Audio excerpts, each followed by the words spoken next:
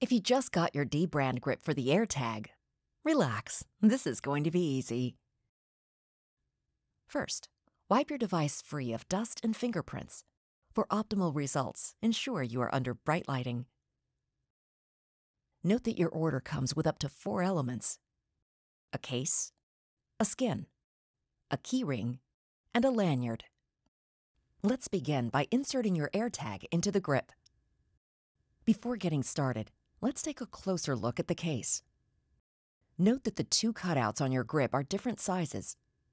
The larger cutout is for the silver side of your AirTag. To insert the AirTag, gently slide it into the opening at the top of the case.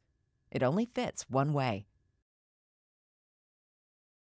Removal is easy. Just peel apart the opening, then pull out your AirTag. If you didn't purchase a skin, you're done. For instructions on how to customize your AirTag, keep watching.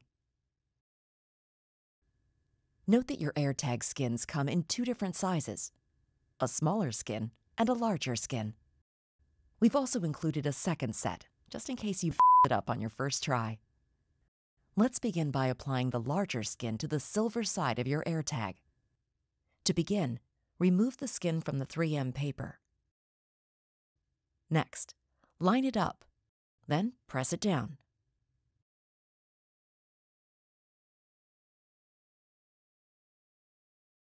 Let's move on to the smaller skin.